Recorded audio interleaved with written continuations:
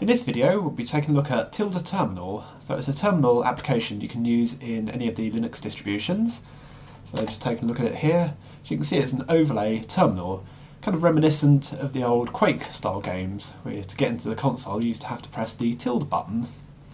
And you can see where it gets its name from.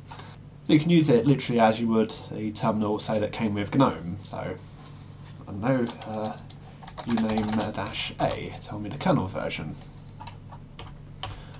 You can scroll back old commands, so ping my NAS for instance, and there you go, you just literally see it works as you would expect in a terminal.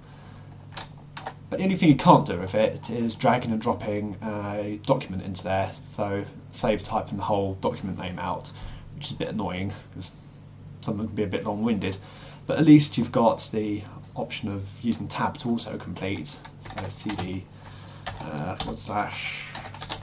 documents, there you go, tab autocomplete it. Now I know in Ubuntu you didn't have to use the terminal, it's kind of one of these distros you can get by without using it. In fact, the most part I use it on my own system is to actually maintain the computers downstairs, so maintain them over SSH. This means I can sit up here and do something else, like listen to music, mess around on the internet while I do any of the maintenance on them, updates of applications. Let's just show you some of the features in Tilda. So you've got the tabbed option for different terminal screens there. Look at preferences, change various options on window display, and change the fonts there. So I quite like the Ubuntu font, Ubuntu mono font. Change the title, default web browser. Change the appearance, so height, width. Change the position on the screen, centered horizontally, vertically.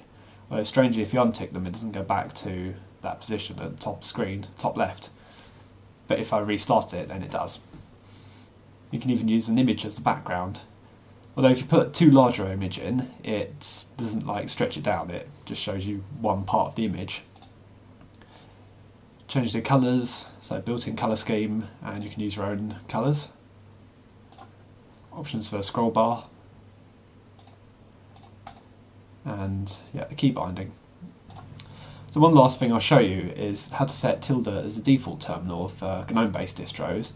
So you need a dconf editor, so what you have to do is install dconf-tools for that. You go into org, GNOME, desktop, applications, and terminal. So let's go back to default there. So it was GNOME terminal, just change it to Tilda, and take out the options for exec arg, because it doesn't need anything, and there you go, simple as. So, thanks for watching, see you later.